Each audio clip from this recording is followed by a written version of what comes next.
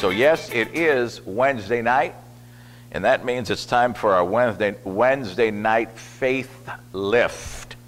Amen, amen, amen. Man, I'll tell you what, if we can't get excited over the Word of God, there's really not a whole lot to get excited about. Amen, because heaven and earth are passing away, but the Word of God will never pass away. And it seems like the older I get, I'm looking for a sure foundation. I'm looking for something stable and solid to stand upon. And I'll tell you, that's real important, no matter what your age is. But over in Matthew's Gospel, that's where we'll go tonight. Matthew's Gospel, chapter 14. So you want to find your way over to Matthew, chapter 14. Matthew is the first book in the New Testament.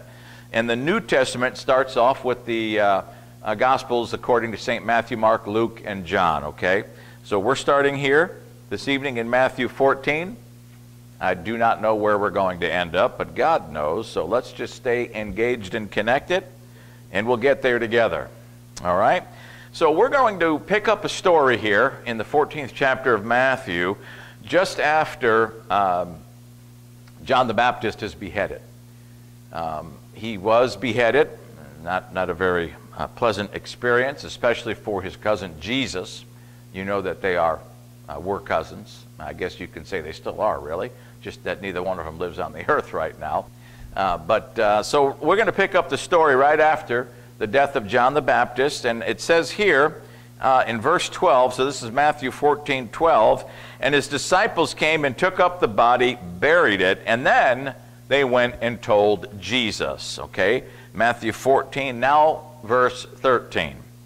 When Jesus heard of it, he flew into a rage and called down the fire of God, and he smote everyone involved. He went on a bloody rampage. No, he departed thence by ship into a desert place apart. In other words, he wanted to get alone. After hearing the news, this tragic news, he wanted to go be alone, okay? And then it says, when the people had heard thereof, they followed him on foot out of the cities. And he chastised them. And he rebuked them and said, leave me alone. I need my time. I need my private time. No, I'm not reading from the same Bible, evidently. No, in verse 14, Jesus went forth and saw a great multitude and was moved with compassion toward them, and he healed their sick. He healed their sick. Now, don't think for one moment that Jesus was not grieving. Of course he was. He operated as a man, anointed by the Spirit of God. Right? The Bible says that Jesus emptied himself of divine rights and privileges when he walked among us and he lived as a man. So you know that he was feeling grief. Who knows what other emotions were going on, right? You can just imagine, those of us who have lost people that we love. So he wants to go be alone. The people followed him. They went out of the city, and he healed their sick. And then in verse 15, when it was evening, his disciples, they came to him and they said, this is a desert place. The time is now past. Send the multitude away that they may go into the villages and buy themselves victuals. In other words, hey, Lord, it's getting late. This place is really remote where we're at. There are no McDonald's or Taco Bells. Send them away so that they can go back into the towns and go buy themselves some food. Okay? Pretty simple. Verse 16, Jesus said unto them, they need not depart. Give them something to eat. In verse 17, they say unto him, we only have 5 loaves and 2 fish. We only have 5 loaves of bread, and it was Italian bread, absolutely, and 2 fish. Now you pick whatever fish you want it to be. 5 loaves and 2 fish. In verse 18, Jesus said, bring them hither to me. What's he getting ready to do now?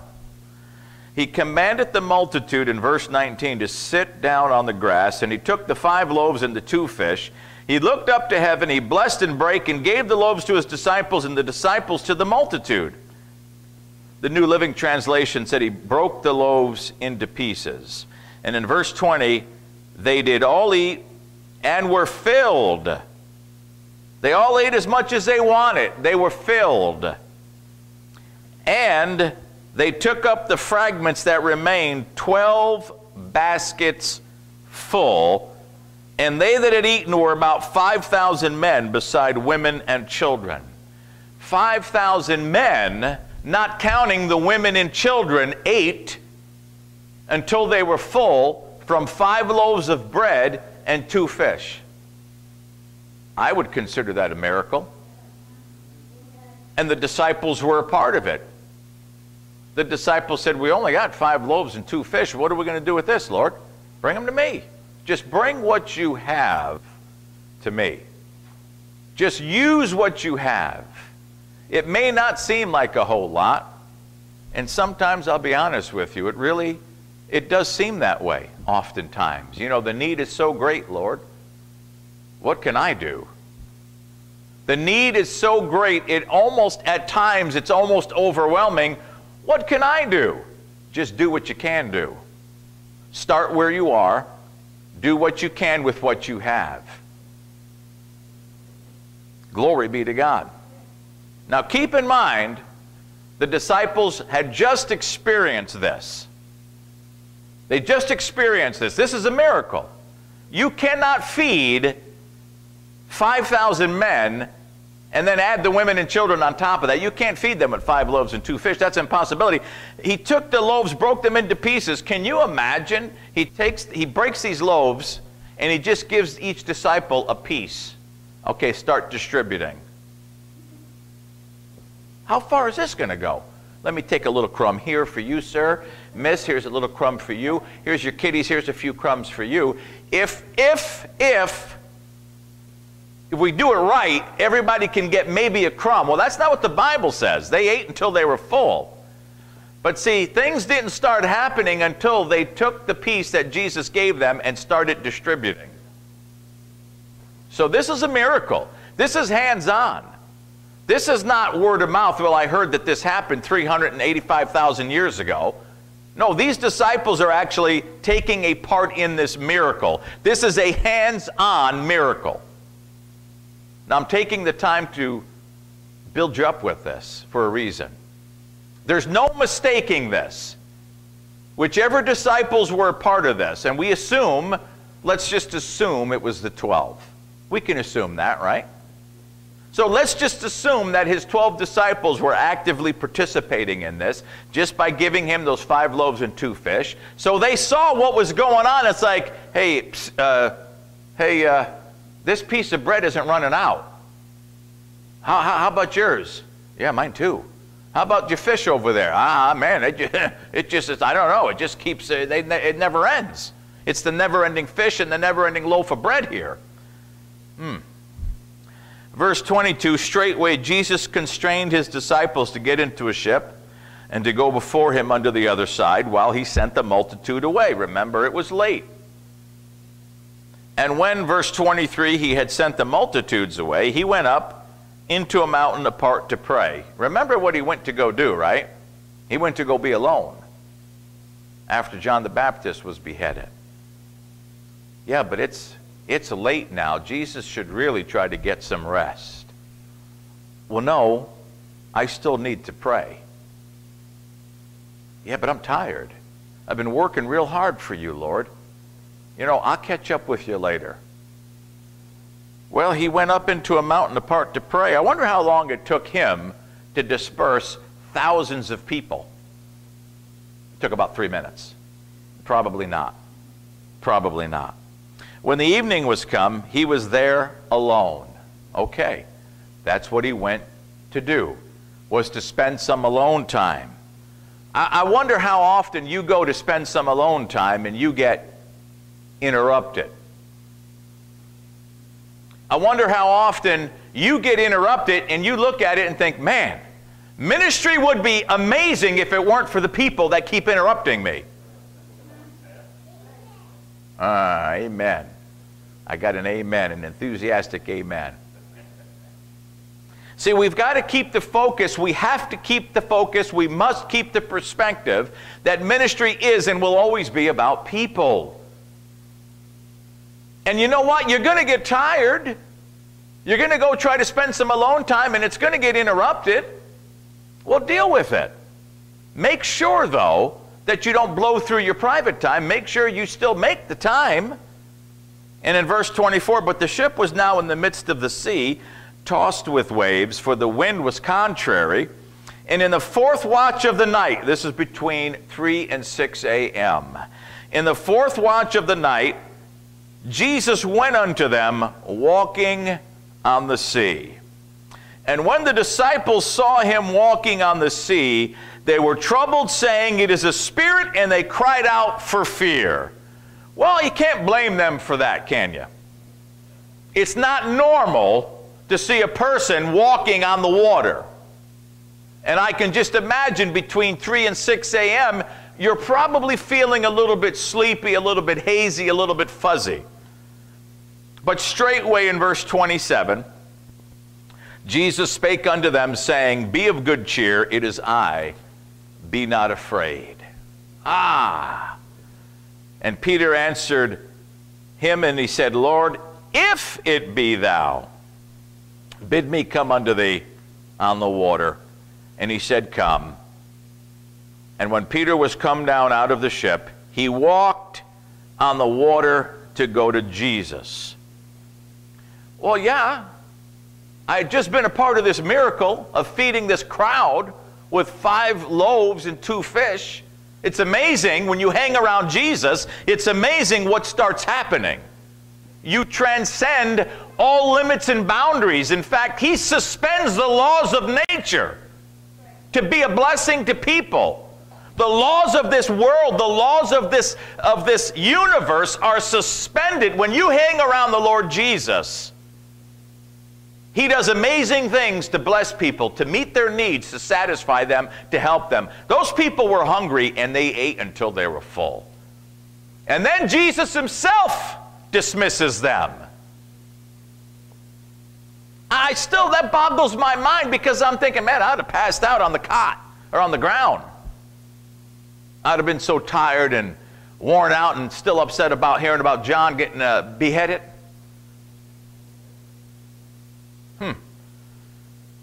And Jesus simply said, come. And Peter said, hot diggity dog, man. He threw his leg over,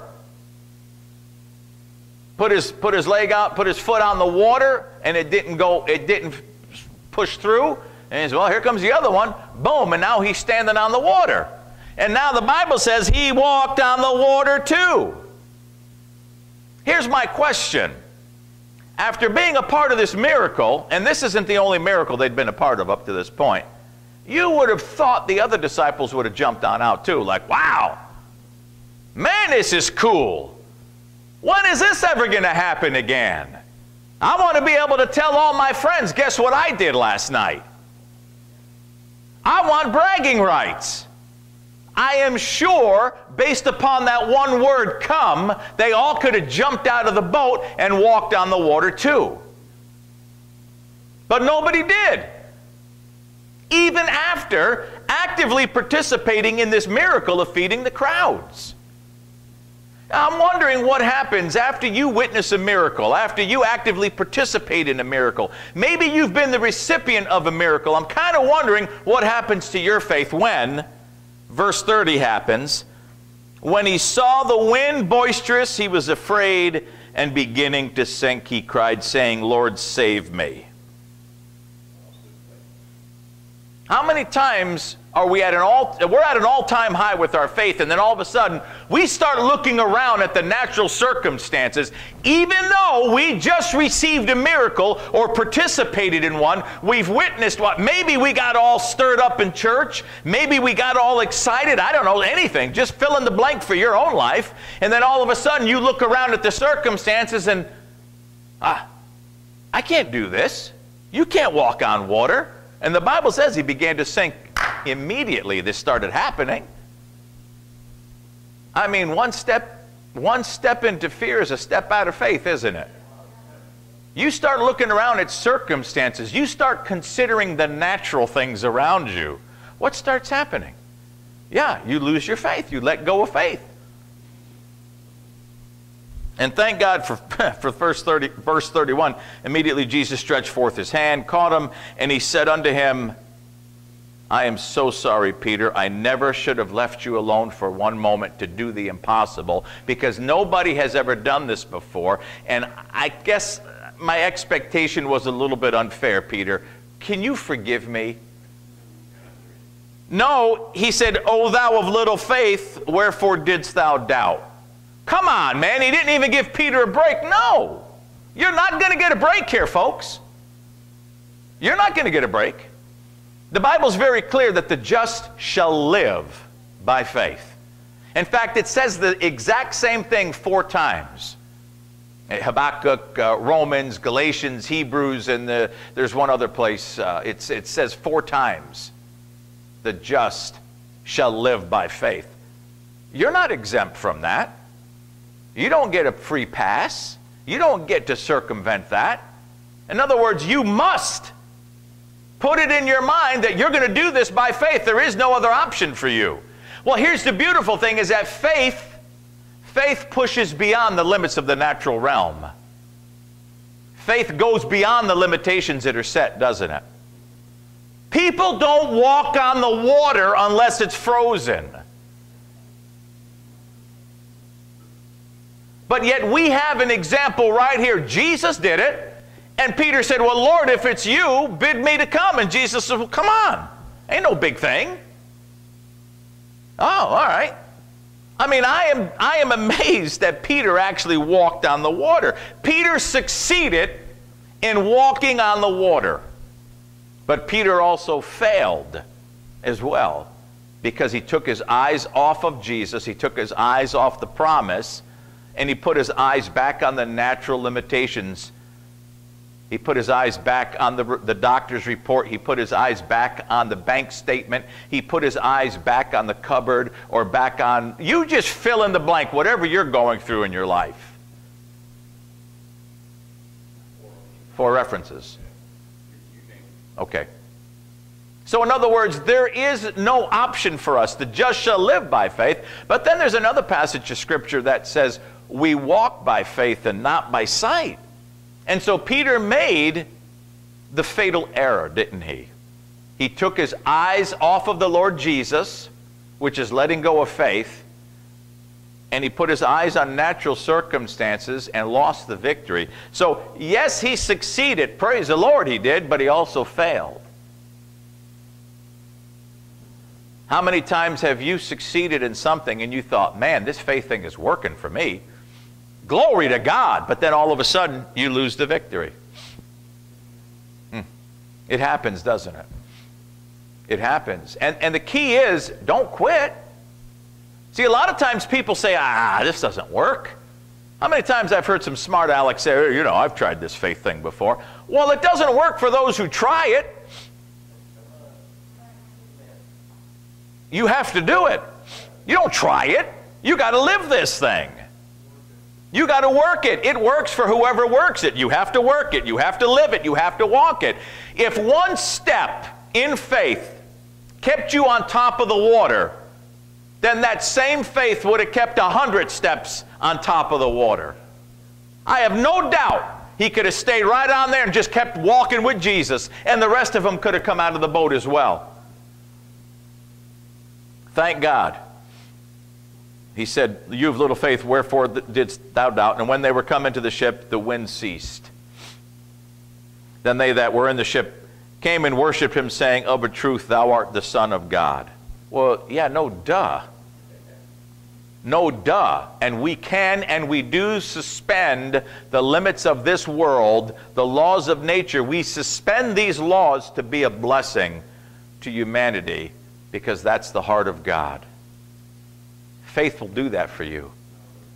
Faith will do that for you. But if you insist on doing it your way, and your way meaning the way according to the sight realm, the laws of nature, science, and so forth, then you have just taken the miraculous out of the equation.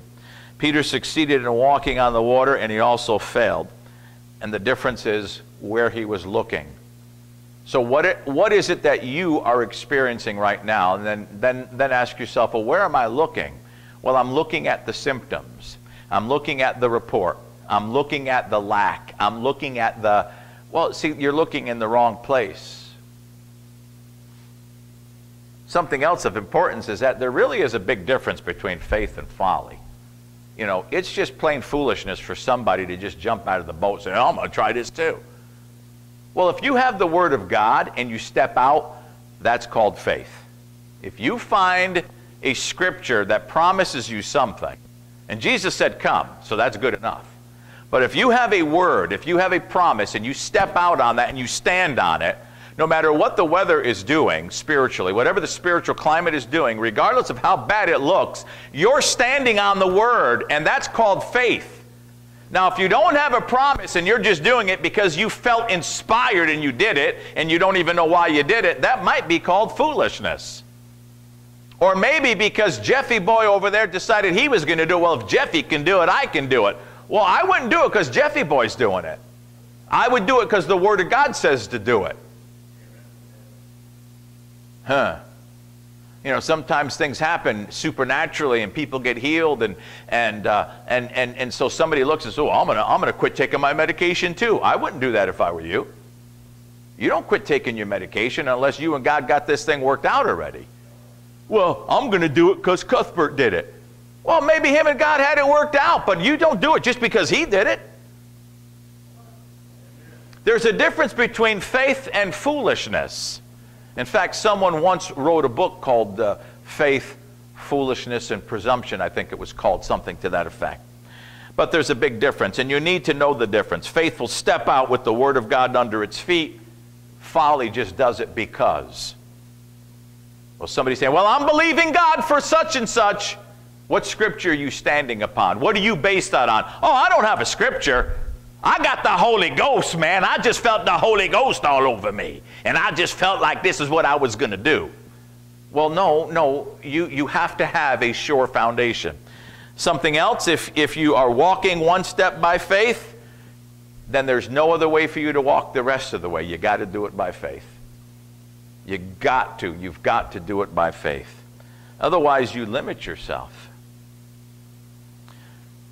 Jesus had made a statement when his disciples weren't able to help this boy that had a spirit, and they weren't able to help him. So when they came to Jesus and asked for help, he took care of the problem, and he actually rebuked the disciples for their lack of faith. But you know, Jesus said, you know, nothing is impossible if you believe. It's not a matter of whether I can do anything, because that's what they said. Lord, if you can do anything, please help us. Not a matter what I can do, but can you believe? Because if you can believe, all things are possible.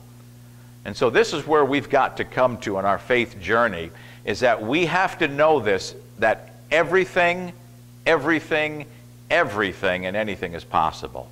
No exceptions. The question is, can you believe? Because that's what Jesus said. Lord, if it's you, bid me to come. Well, come on then. Jesus didn't say, whoa, whoa, whoa, whoa, whoa. No, I'm Jesus and you're not. You stay in the boat.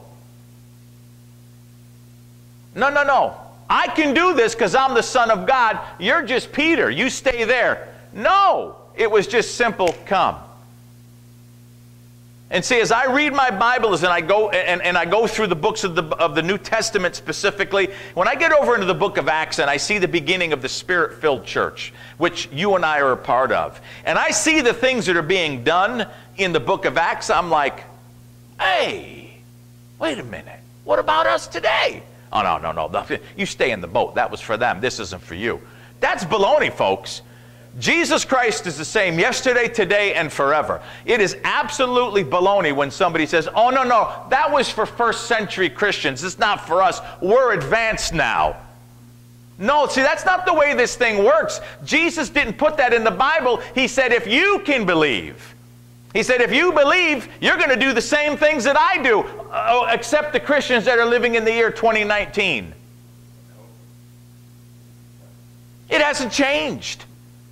Our faith level is different. We have more faith in, I'm not going to say it because I'm going to hurt somebody's feeling. We have more faith in other things. Here's the thing. We've got too many options. We've got way too many options today. Yeah, I mean, seriously, I'm just joking here. We were talking about frozen pizzas up at the grocery store there in Rockford, Woodman's. Have you ever been to Woodman's and see the frozen pizza selection? It's like, what the heck? 60 different varieties of frozen pizza. Like, what? Is that nuts or what? No wonder why people are so fickle and they're just like, well, we're spoiled, aren't we? We are absolutely spoiled. And the problem is when it comes to the things of God and the things of faith, when we reach the end of all other options, well, let me try God. Too late. Party over at a time, usually. How about we make him the first option? How about we give him the due diligence that we would in pursuing the answer elsewhere? I'm just saying, folks, I'm not telling you what to do. That's your business. I'm just telling you that based upon my years, I'm just talking 25 years of pastoral experience, not even total ministry.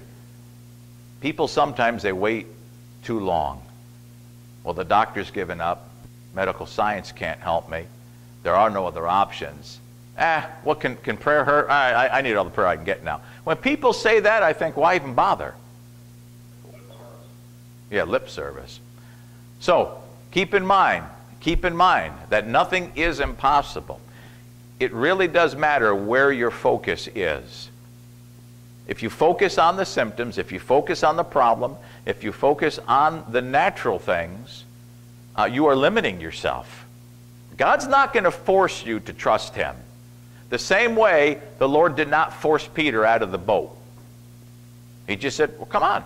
Peter jumped out. Well, let's do this thing. Fine, let's go. It was Peter who took his eyes off of the Lord and started looking around. So you might need to put your focus back on the Lord. And one of the best ways to do that, and this is just real practical as we close, one of the best ways to do that is to get into this book. If you have to, close out the world and read that passage of Scripture that you need over and over and over until it runs out of your ears, until it runs out of your eyeballs, because you're so full of it. Stay in that. Listen, I don't take in massive amounts of the Word anymore. I just take small bite-sized pieces and I go over them and over them and over them and over them until it gets down in me. So that when the winds blow and the storm comes, guess what comes up? Recall this. Amen and amen. Well, let's pray. So, Father, we want to thank you that nothing is impossible. For those of us who believe, you said it's not impossible, so we say it's not impossible. And we choose to keep our focus on you. We choose to keep our eyes upon you, Lord God, and we will not short-circuit the power of God. We will not shut down our miracle, because nothing is impossible. And Lord, I thank you that you are looking to suspend the laws of nature on our behalf, that you are looking to move heaven and hell on our behalf, Lord, to bless us and to help us and to sustain us and to satisfy us. And Father, I pray that you help us to align ourselves with your program. In the mighty name of Jesus, I pray. Amen and amen.